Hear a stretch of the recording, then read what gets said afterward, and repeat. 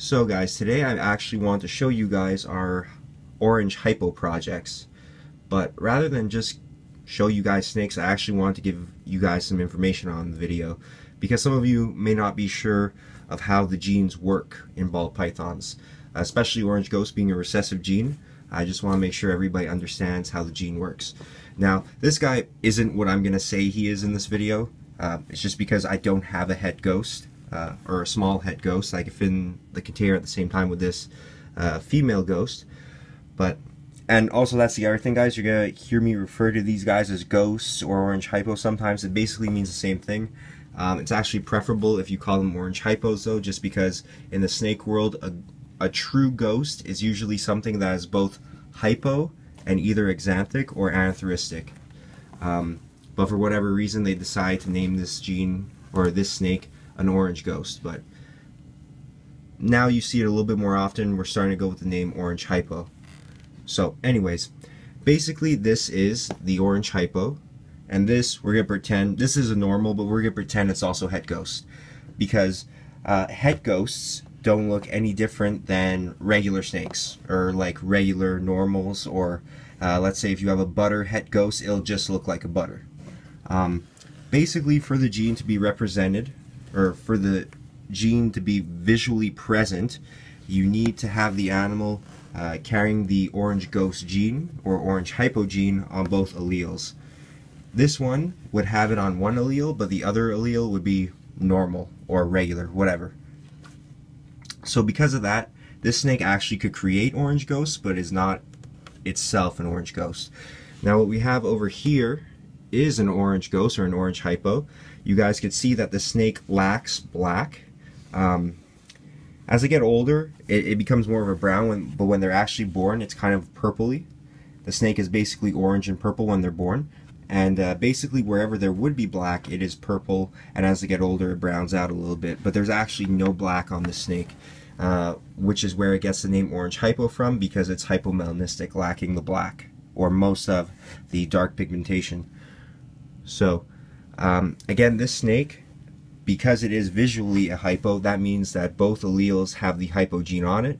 That means that no matter what you breed this snake to, all the babies will be carrying that orange hypo gene. So let's say I bred these two together, what would actually happen is, because this is a orange ghost, no matter what, it's going to give off the ghost allele or the hypo allele, and this guy is a het, which means 50% of the babies are going to get the ghost allele from him.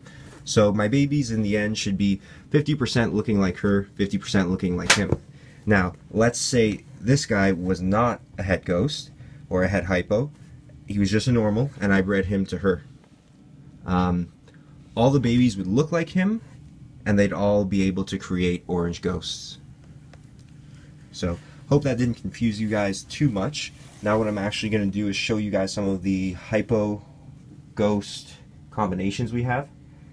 I'm just going to put her back over here. It's a little bit difficult to do this with one hand, but get the orange ghost back here, grab this guy, and I figure we'll start with some of our adult hypo animals. The one that you see the most often is probably going to be the pastel orange ghost, because obviously all the newer mutations, when they were new, they were put with pastel first.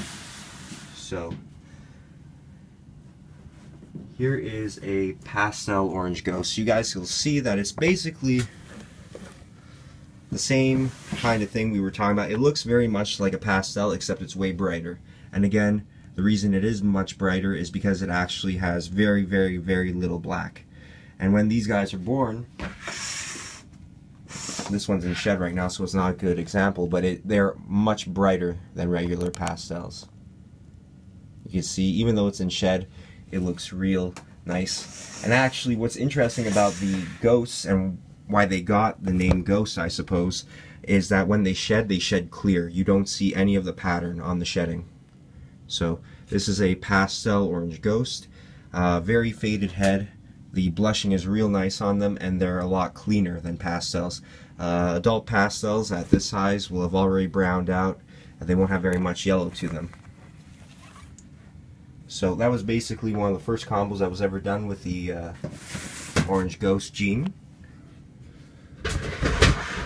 And now we're going to see our Butter Ghost.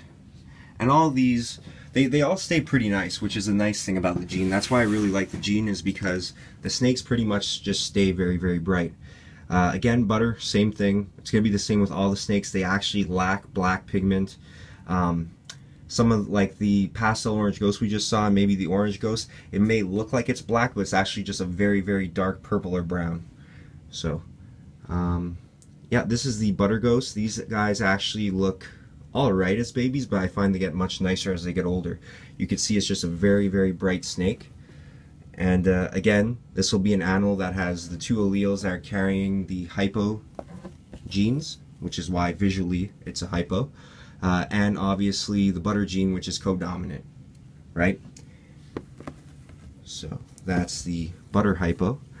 And we're breeding her actually to a super chocolate head hypo, so that should be really nice if we're able to make one of those. We shall see.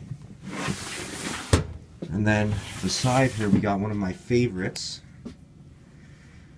which again, and this is going to just prove my point even more, because this is actually a black pastel Orange Hypo.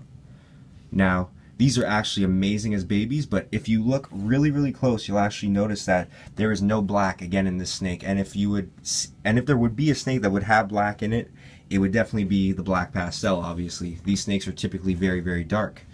But you could see that all the black was either replaced with purple or brown, like I've been saying. And it's just a very nice snake. This is one of my favorite snakes in our collection, even though she doesn't like me too much. She's an amazing breeder. She bred her second year. So, this is a hypo that we maybe see a little less often.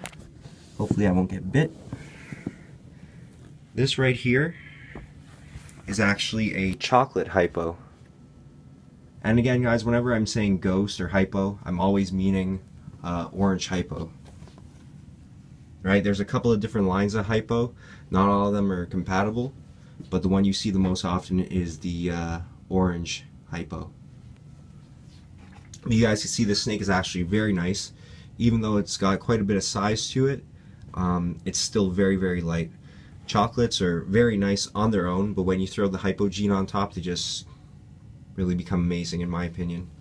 So I can only imagine what that super chocolate ghost could look like if we create it. Actually, we also have a chance to make the butter chocolate hypo. So now I'm going to show you guys. Oh, actually, there is one more, and you guys probably saw this on this week's episode of Snake Bites. Or no, it wasn't this week, man. It was actually a long time ago. I've been watching some older episodes of Snake Bites. I gotta be very careful here because the head ghost female that this guy's with is quite mean. But right here we have our Orange Hypo, and he is nervous a little bit. But again, hypo just seems to enhance everything you put it to. I haven't really ever seen a bad looking hypo combo, and the Orange Hypo is really no exception. Already a very light snake to begin with, then you throw the hypo gene on it and it becomes a very nice animal. So we actually didn't hit on any this year. The pastel orange ghost that I showed you guys before was a baby that came from this guy. It was the only egg actually in the clutch, unfortunately. So now let's look at some of the younger animals we have. Okay, so I'll start out with Dylan's Orange Ghost Black Pastel. She just shed recently. The orange is just ridiculous on her. These guys as babies are just amazing. And then her brother, who's like super mean, that I'm actually not going to take out because he'll just bite the crap out of me.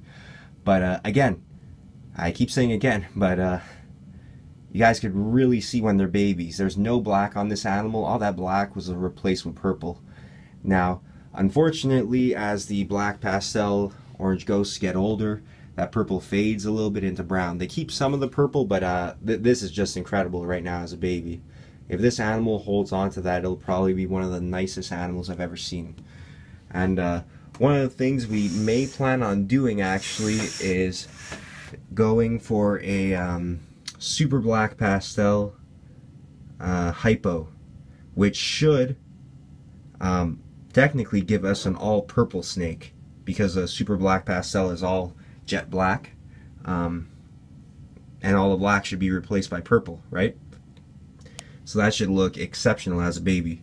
But yeah, this is a very, very nice snake.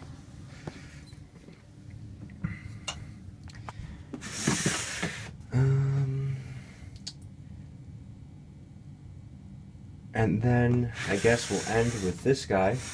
This is one of our gems of the season that apparently wants to bite the crap out of me.